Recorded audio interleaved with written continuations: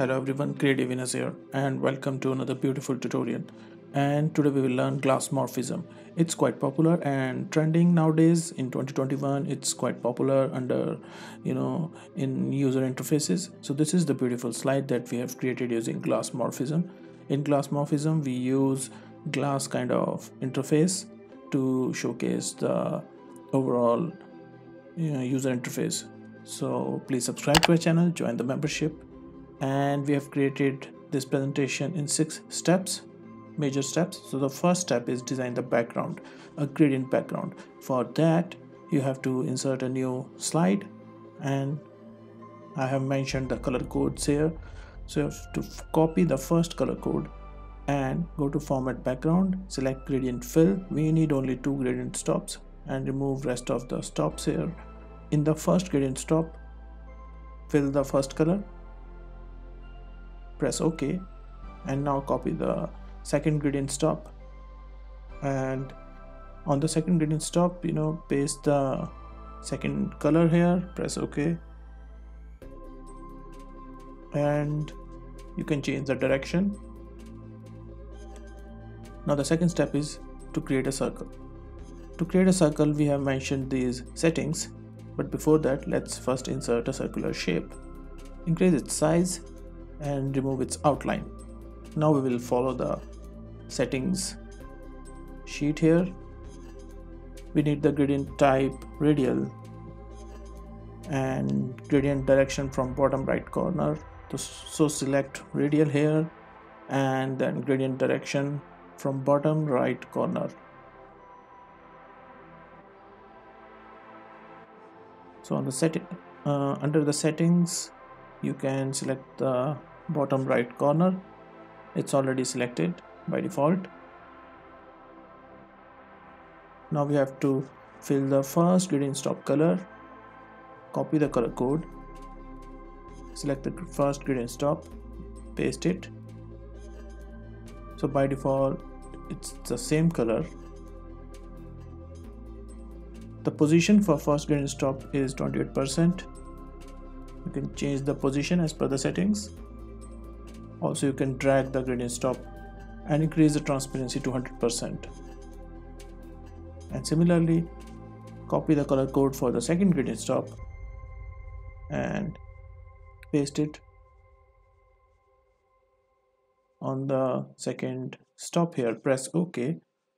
Adjust the position and transparency. It's 78% and transparency should be 0.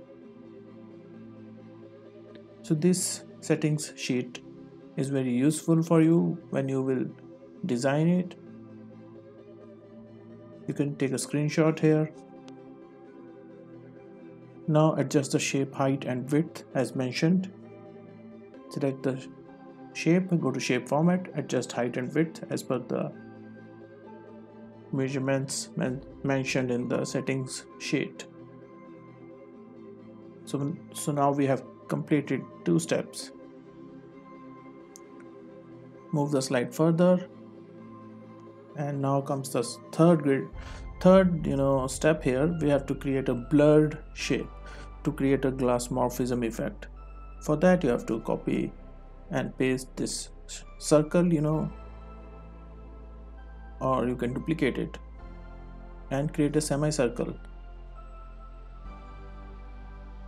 Now you have to check the settings sheet here, and we need 3 gradient stops here. If you can see here, first, second and third. First of all let's insert one more gradient stop here.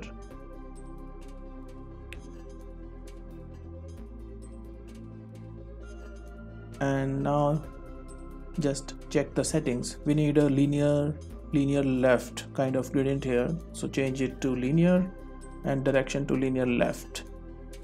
Yes, this one. And now we have to change the colors as per the settings mentioned here. Copy the first gradient stop color. On the first stop, go to more colors and paste it here, press OK. By default it's the same color. Change the position as mentioned and transparency as well. We have to do it for all these 3 gradient stops.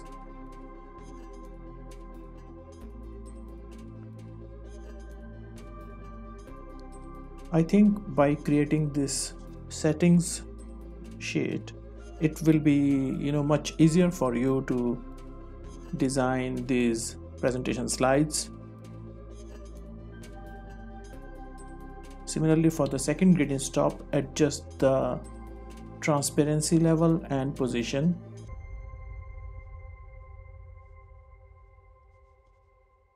And give the similar treatment to the third gradient stop.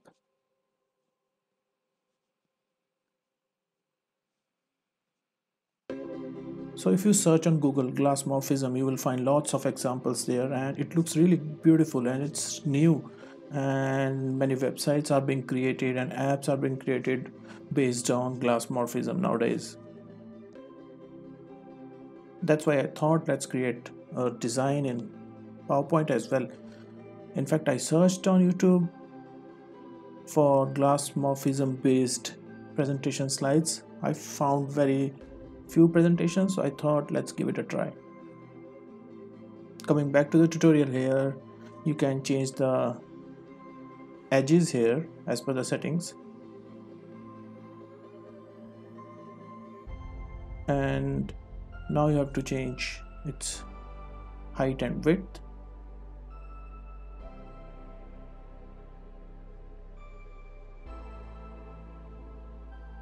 And you can place this shape here. It looks like a cloud or atmosphere above a planet. Now comes the fourth step. Let's create a second circle. It's pretty easy, just duplicate the first circle and paste it here. And now let's check the sheet here. We need 2 gradient stops. Let's first change the gradient type and direction. So and now paste the colors for the first and second gradient stop as per the sheet. Again, the steps are similar, and in fact the colors are same. I've kept the same colors because it will be easy for you to create.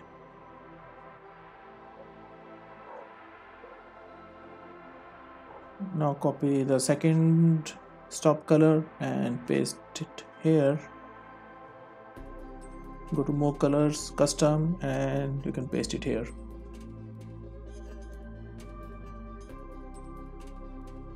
And adjust the position and transparency. Once done, change the height and width as per the settings.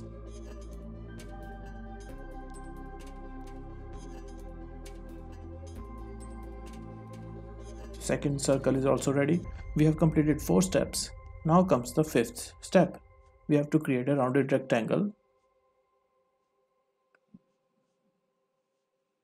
Now insert a rounded rectangle like this.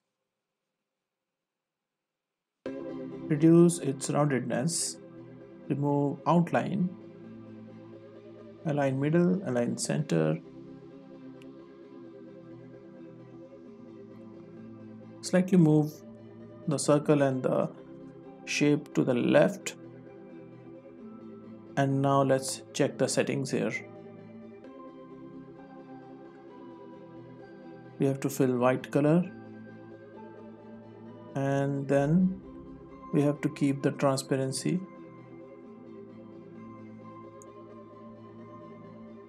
to 50 to 55% and change the shape height and width.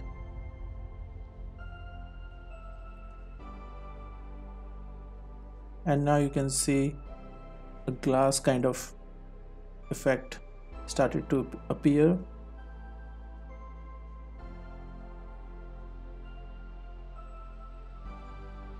Align to center and middle.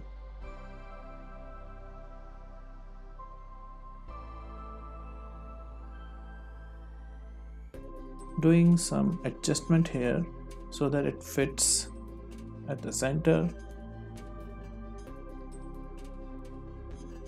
Move this circle to the right. And now comes the last step. We have to create a second rounded rectangle. It means we will create one more layer over it. So just duplicate this rounded rectangle. And we have to follow a linear gradient with 45 degrees angle. Select gradient, 45 degrees angle, and pick these two colors. Adjust the position and transparency of each gradient stop as per the sheet. So I'm just adjusting the second gradient stop here.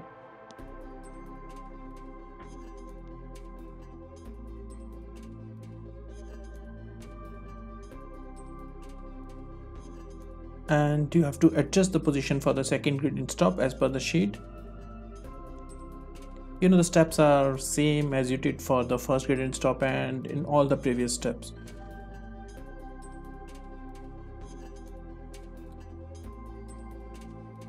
And now adjust the first gradient stop, position and transparency.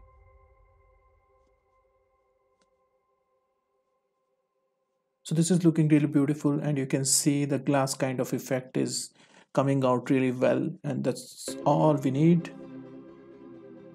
And now we need to bring this circle to the front, and you can add some animation on it. I haven't covered that animation in this video, but in the final output you can see the animation of this second circle. It's moving up and down. So you can try these things. So I hope you like it. So please subscribe to our channel, join the membership, hit like and share, and do not forget to download this presentation slide from the G Drive link provided in the video description. We will see you guys in our next video. Till then, stay with us. Bye bye.